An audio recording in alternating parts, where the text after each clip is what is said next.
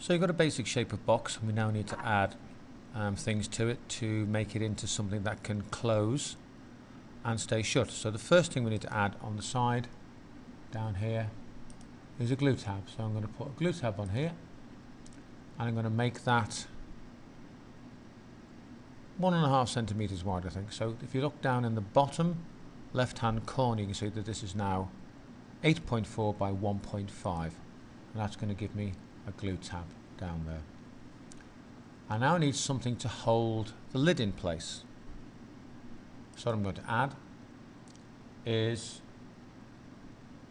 a flap onto the top, and again I'm going to make that about 1.5, down a little bit, and again if I look in the bottom left hand corner I can see that that is, whoops, that is the correct size. I suppose we'll be eventually going to stop fiddling around with it.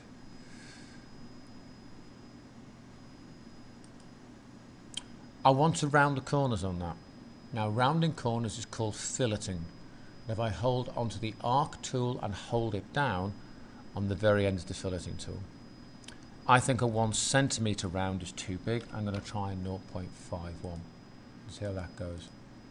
That looks fine. So I'm clicking on one side of the corner and then clicking on the second side of the corner, and it produces a nice round. Now in a second I'm going to put some side support panels in that the lid is going to lock into.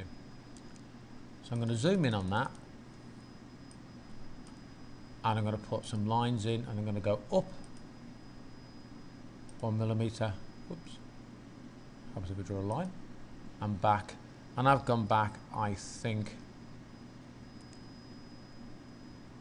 10 to the same thing on this side, up 1 millimeter, and then back and down 10. And change the delete tool from delete any to delete a small section of line, and I can take those two little pieces out, 1 and 2. And I'm going to take this piece, I'm going to copy it, I'm going to flip it over, I'm going to take it down and put it on the bottom there, so I've got a matching piece on the bottom down there. Now the side support panels are going to fold in, and they act to hold up the top, and again 1.5, so 1.7, 1.5, there's one of them. Now I want to angle them in a bit, so I'm going to go up to that corner and then go in by 1,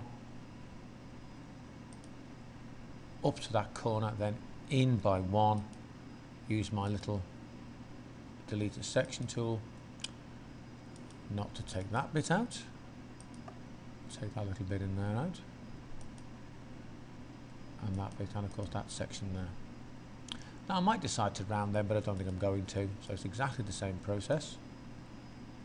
Copy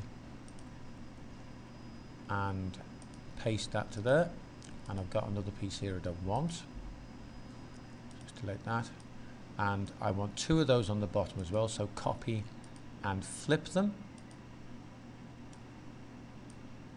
and I want one to go here and another one which, well, I wanted to go there, but of course that's the wrong place, so I have to use my imagination a touch, and that actually will be in this position here. And if I zoom out, that is now my box complete, ready to cut out and fold together.